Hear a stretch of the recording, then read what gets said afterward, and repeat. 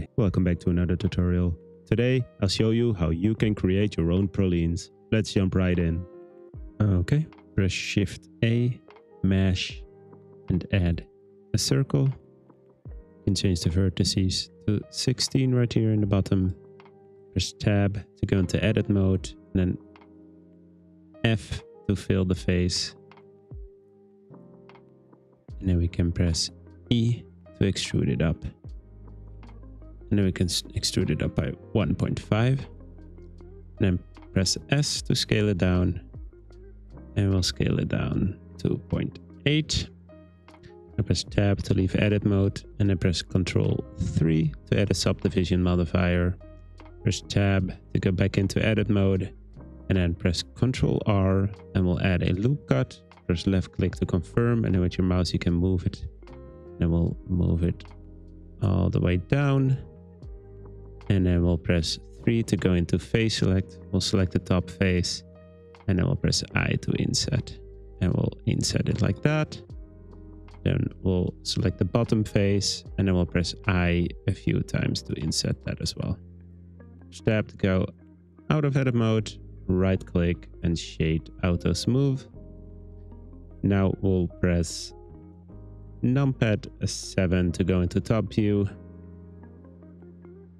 And maybe we'll add another loop cut here just to make it. Yeah, so go into edit mode and add another loop cut here with Ctrl R in the middle. I like the shape of that a tiny bit better. Then we'll go into top view. We'll press Shift A. We'll go to curve and we'll add just a bezier. We're not going to use it, but if we just need one. Then press Tab to go into edit mode. And then here we can click on draw. And then we want to click on surface right here in the top, and then we can softly draw on our chocolate. There we go. And then I think this is not really far enough, so I'll just redo it and just draw until you're satisfied with your result. It's always nice to try it a few times until you really have something that you're satisfied with. There we go, and I think that looks great. Okay, then I'll press Tab to leave edit. Before I leave edit mode, I'll go and click select box, and I'll select the official bezier, and then press X and delete the vertices. Now I can press Tab and leave edit mode, and then I go object, and then I'll press convert, and we'll convert it to a mesh. And then we'll go into our modifiers tab. We'll add a modifier and we'll add a skin modifier. Now we'll go into edit mode and then we'll press A to select all. And then we'll press Ctrl A and then we can decrease the size of our skin modifier. Now if we leave edit mode with tab and we'll press Ctrl 3 to add a subdivision, then we can kind of see how our sauce is looking. And it's looking nice. So then I think you can play around a bit with the thicknesses if you want. There, I think that looks great. Now I'll press Z and I'll toggle the X-ray. Now I'll press 1 to go into vert select and I'll select this end, and then I'll press O and then I'll press Ctrl A, and then I can make it thinner on just that end. And then we'll go to the other end, which is right here.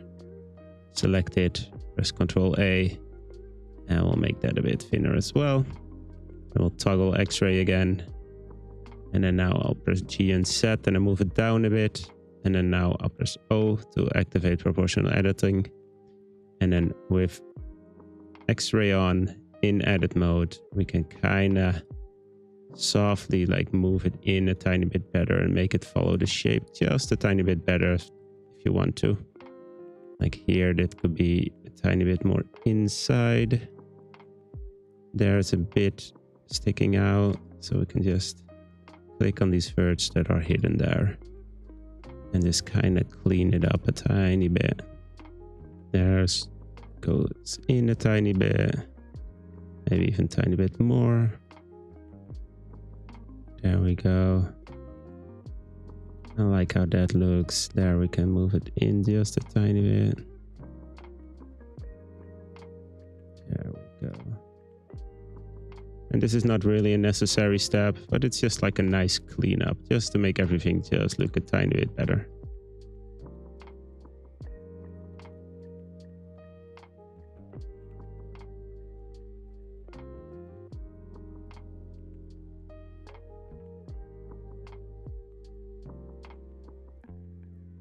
There we go. Maybe there just a tiny bit.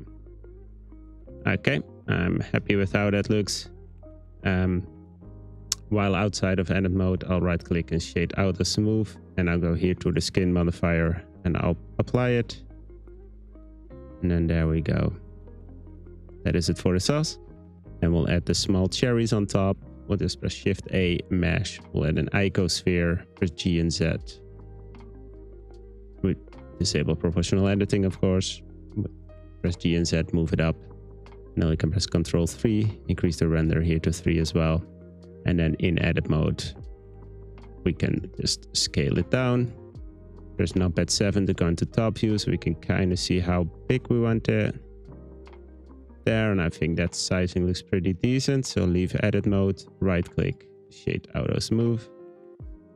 I'll move it down a bit, and now we'll make some duplicates with Alt D, which means it's a linked duplicate.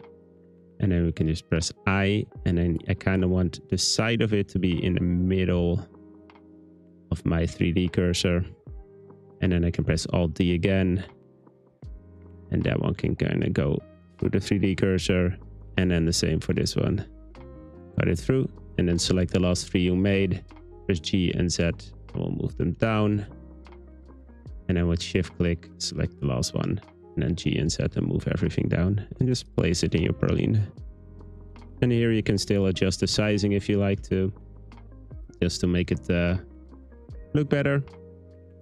Okay, that looks perfect. Then we'll go ahead and do our camera setup. So we'll press numpad 1 to go into front view, press Shift A, and then we'll add a camera. We'll go here to our output settings, and we'll change the resolution to 1920 by 1920. And then with numpad 0, we can go into a camera view, and then with G and Z twice, and then move our mouse backwards. We can move it there. And I think maybe this is good to start off with. And then we'll start selecting our Praline, press R twice, and then we can rotate it. And that looks kind of good. Rotate it just the way you want to.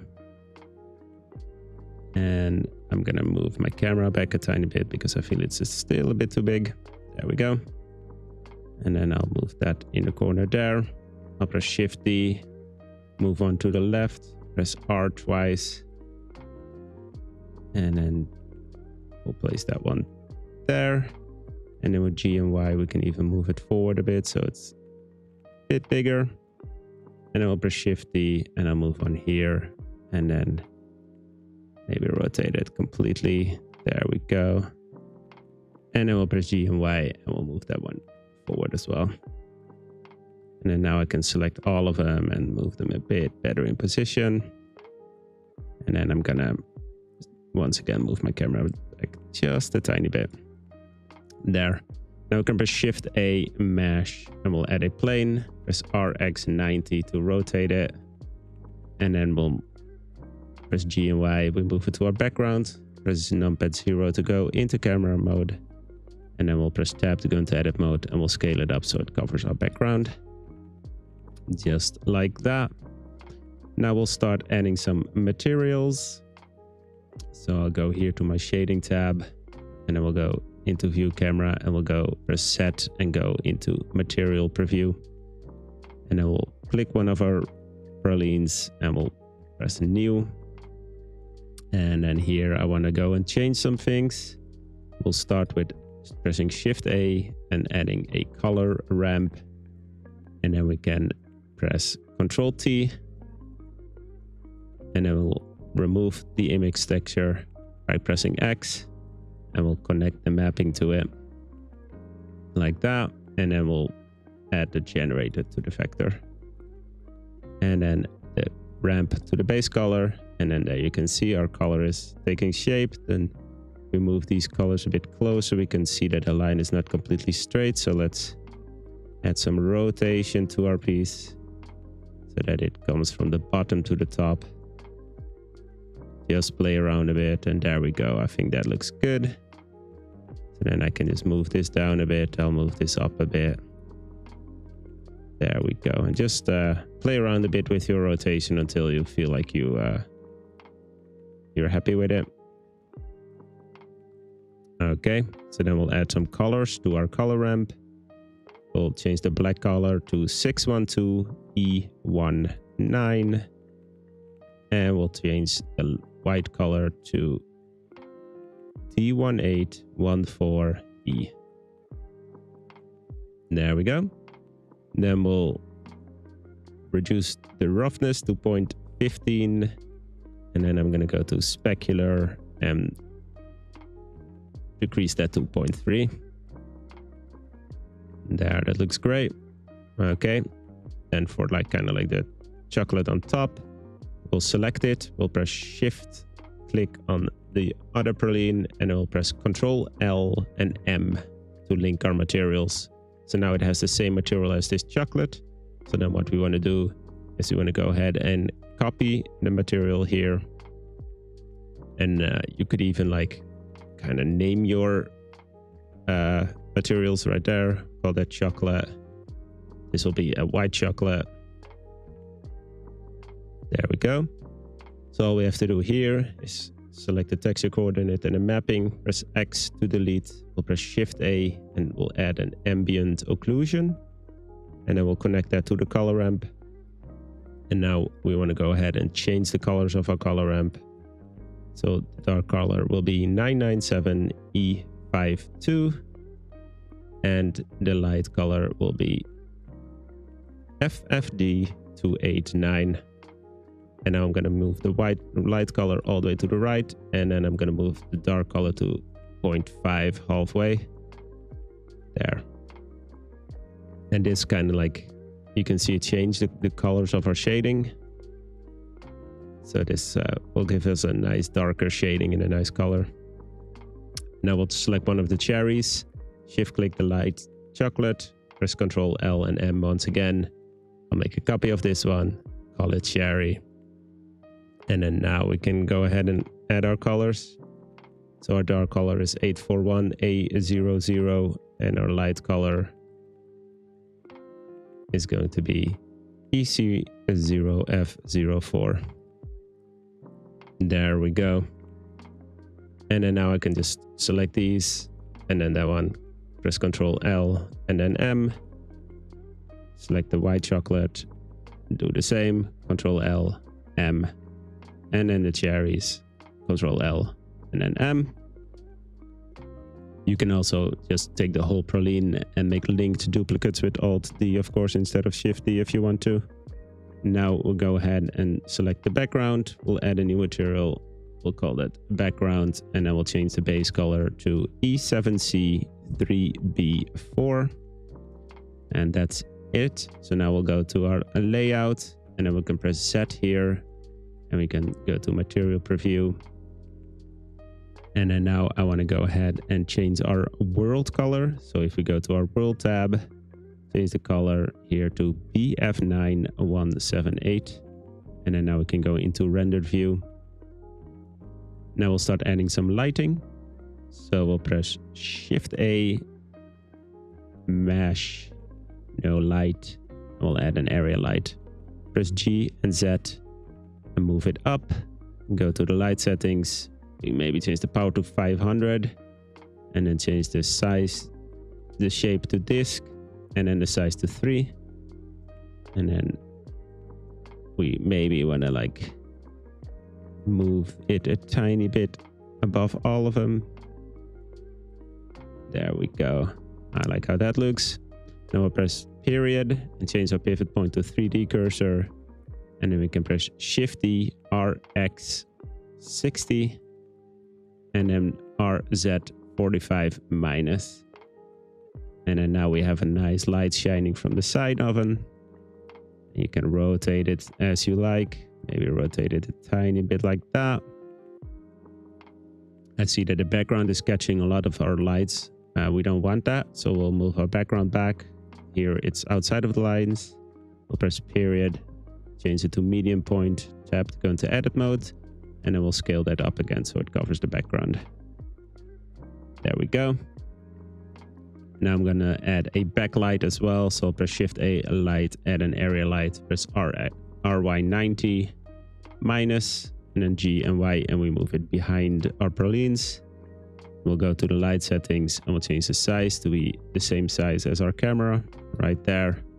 And then we can change the strength to something like 700, maybe 600, a tiny bit weaker. And then just give it a slight yellowish orange color.